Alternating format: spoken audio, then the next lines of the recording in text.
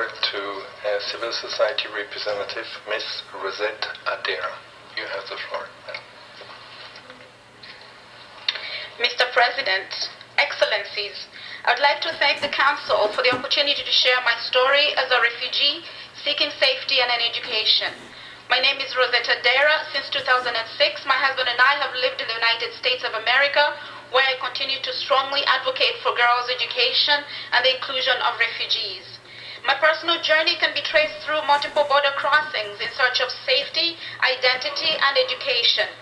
As a baby, my parents brought me across the Rwanda-Uganda border to flee violence.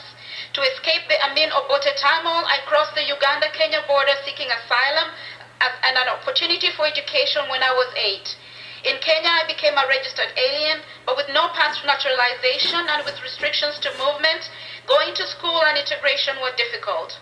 After a year, I was granted refugee status and became a ward of UNHCR with protection and provisions such as school. With this recognition came a promise for a future. School for me became a place for both hope and adventure. I excelled and found my identity. In primary school, I became the leader of my Girl Guide troop, and one of my duties was to raise and salute the Kenyan flag every Friday and lead the entire assembly of teachers and pupils in the Pledge of Allegiance and National Anthem.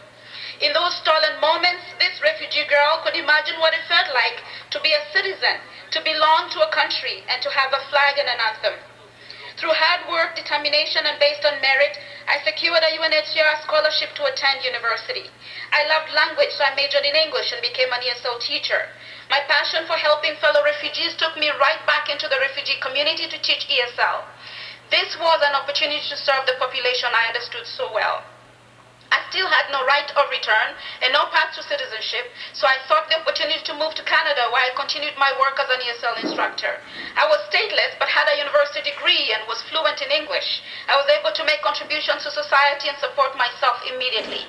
After the stipulated 3 years, I applied and was granted citizenship. With citizenship at last, all that longing turned into belonging, with full rights of inclusion, protection, and privilege, including access to graduate school.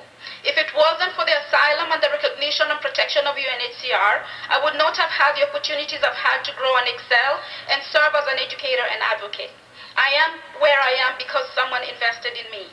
I tell my story to share the plight and sometimes hope of other refugees in similar situations.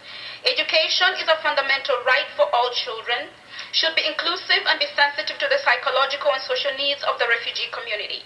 Educating girls boosts confidence and hope, promotes independent thinking, reduces support of terrorism, and raises inclusion and respect.